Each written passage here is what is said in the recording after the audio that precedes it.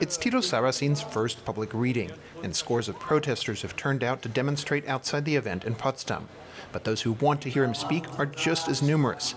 His book, Germany Does Away with Itself, has sold out in bookstores across the country.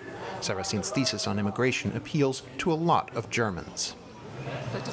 That kind of talk was considered completely off limits before. That's why things are bubbling up right now.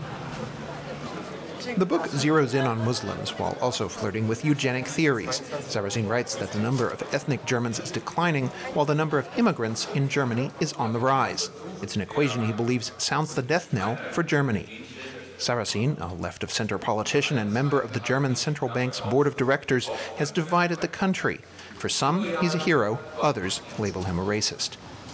Many of Germany's 4 million Muslims say he's unjustly targeted them, diminishing their intelligence and alleged failure of integrating into German society. 20% of residents in the Berlin neighborhood of Neukölln are immigrants. Many are angry. The owner of this grocery store is a Turkish businessman. He pays his taxes just like everyone else.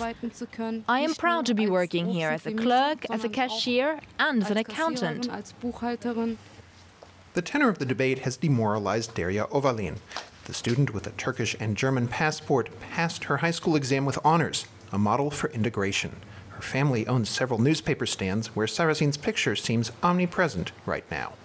I can't stand it that people who haven't done so well in school or have a harder time speaking German are simply marginalized.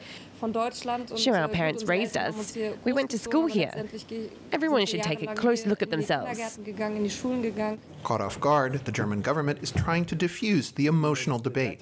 This week, Interior Minister Thomas de Maizière presented a new integration program that aims to hire more teachers of immigrant descent.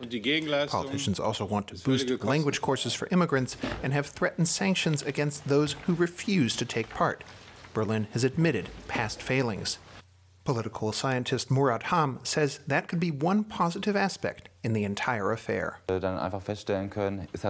hope we can meet up again next year and say that something has changed, that more teachers are working in problem schools and neighborhoods, and that the states have more money for education.